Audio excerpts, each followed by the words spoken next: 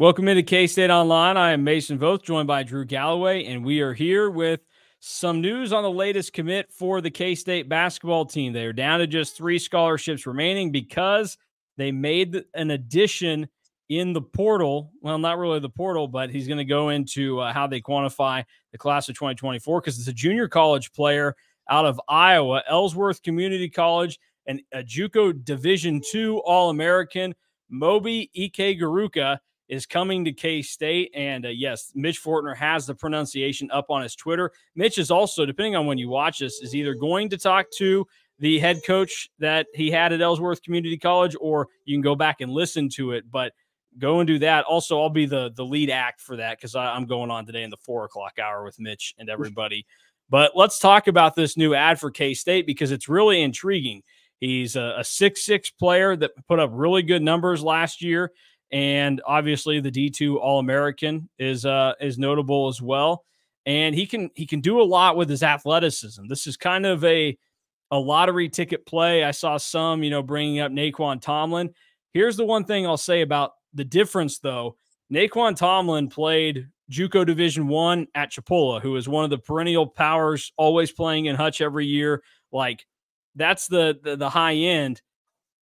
Ellsworth is Division II, which some of you are probably going, there's Division II in junior college. Yes, there is. That's like Heston College or Highland, or Colby has a community college, I believe, Northwest Kansas Tech or whatever they're called. Like, so there's slight differences. This is not like what Hutch JUCO and Garden City and Cowley and some of these others play. So it's an even bigger jump talent-wise than what Naquan Tomlin made coming to K-State. But really, I think as an individual player, the athleticism kind of speaks for itself with Moby. Yeah, I was one of those that had no idea that there was a Division II of junior college. When I was trying to do research, and I say this about some other small schools, but holy cow, when you're in the Division II junior college ranks, good luck finding any kind of information about anybody. But yeah, I was one that was like, had no idea. And believe it or not, there's actually a Division III of JUCO too. But I can't imagine what that looks like. You really do learn something every day, so keep that in mind for going forward. But I really like Moby Ike Garuka. Like you said, freak athlete. And I think that that's the one thing that really kind of stands out the most. Because, to be honest, I'm not sure how some of the stuff that he did at the Division II junior college level is going to translate, because it just seemed like he was out athleting everybody. But Ike Garuka plays angry, can really get up and dunk on people. I hesitate a little bit to say how good of an athlete he is in comparison to where K-State has been, but he's one of the more intriguing athletes that I think that K-State has had in a really long time. Because I've never seen somebody, even at a lower level like this, be able to get to the rim and be able to dunk as easily as Ike Garuka did in a lot of his highlights. And the one pause that I would probably have, and this is where he's a lottery ticket for probably a year or two and to see how he develops. But he's somebody where I'm just not sure what the shooting looks like, because he didn't really have to. But I will say, on a small sample size. Yeah, the 3-point shooting, he only took 6. He was 3 of 6. But at the end of the day, the benefit is he was over 70% at the free throw line. So yes, that at least would give you some thought that, hey, maybe he's not going to be this 3-point shooter, but he's a guy that if he is on the floor, maybe he won't disrupt the rhythm and they can get him into the mindset of, hey, take the shot when it's there, or just it can translate to other spots. Like, it's helpful to have, a good free throw shooter. You can at least kind of start to think, hey, we're working with something. Now, the line between 70%, you can decide how impactful that really is. But I think it's significant to mention that. And I will say, like you talk about out-athleting everybody, that's really what junior college basketball at every level seems to turn into. Even the D1 stuff, it's basically, I'm either going to run down the floor and try and dunk on you, or I'm going to jack up a 3 7 seconds into the shot clock. Like, it's a fast pace, like just trying to, outduel one another. But I think there are some translatable things here.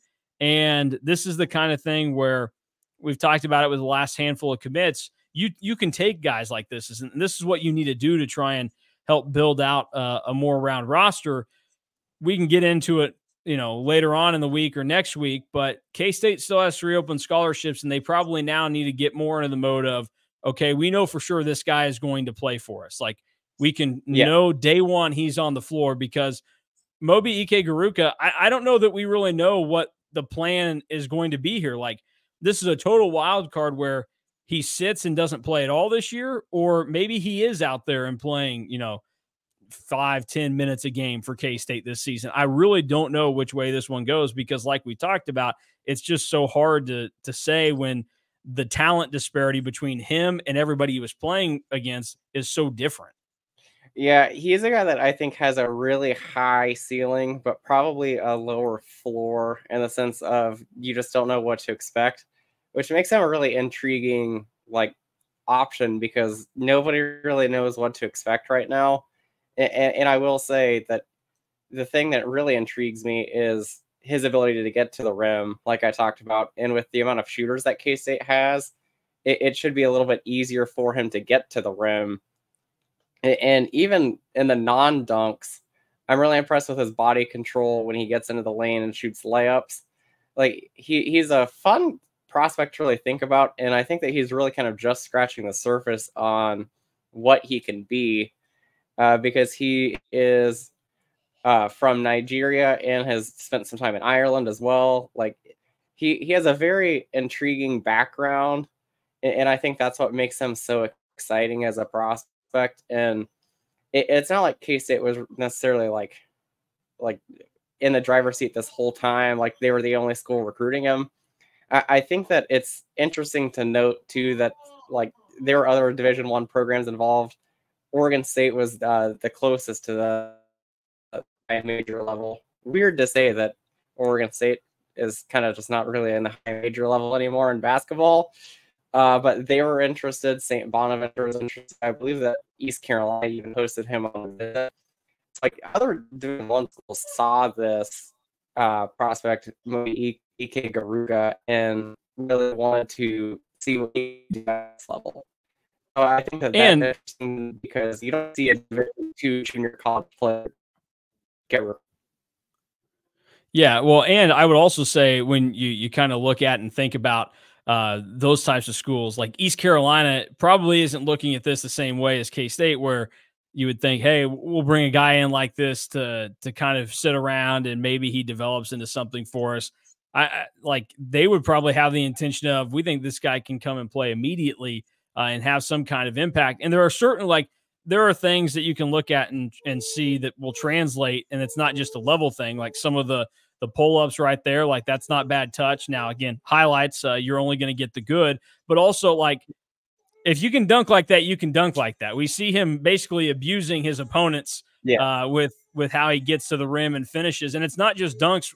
You can see a couple of the clips too that he's been able to get in there and finish with a lay-in through some difficulty. So I think this is one of those that you really don't lose anything by making this addition. And it's a good get by K-State, because like you said, there are other schools that are in play for him, and they no doubt probably were offering or guaranteeing a much bigger role than what K-State was.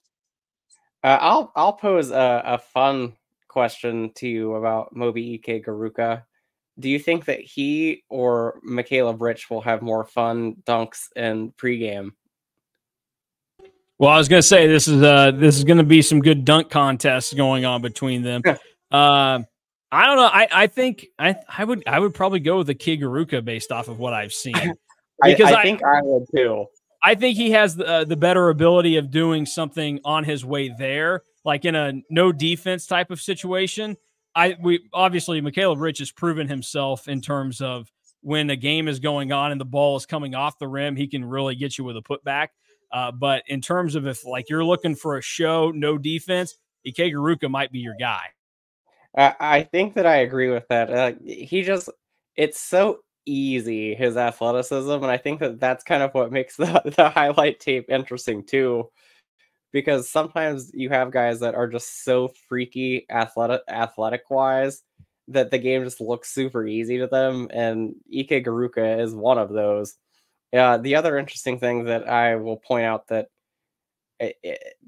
there wasn't a lot of information on him out there, but I did find that he has a 7-foot wingspan, and I think that that makes him an intriguing prospect as well, because I think that with his athleticism and with that wingspan, that he could be a pest for teams on defense if he really locks in and wants to be a high quality defender, because he's 6'6", 6'7", and with a 7-foot wingspan, like that's like what you would dream of as an NBA kind of caliber defender with those intangibles and those measurements. No doubt about it. It'll be interesting to see how K-State uses him. Just a really intriguing addition to the roster, starting to get some more of those. But now, if you're K-State, you really got to turn it on. You got to find some more guys that you can guarantee are going to be on the floor and playing minutes for you come the start of next season. And you certainly probably need a guy with some size that's going to be able to do that. So they're still lacking in that department. But that is for another day, because for now, K-State is one step closer to completing their roster. Moby Ikegaruka is a cat coming from Ellsworth Community College, a JUCO All-American. So that'll do it for us. For Drew Galloway, I'm Mason Voth. Thanks for watching K-State Online. For more on K-State football and basketball recruiting, head over to KSO. Find us at On3. Stay in the loop there. Plenty of stuff going on with official visitors for football on the horizon. And like we mentioned, basketball still trying to fill out a roster. So we're out of here. We'll talk to you again on Friday.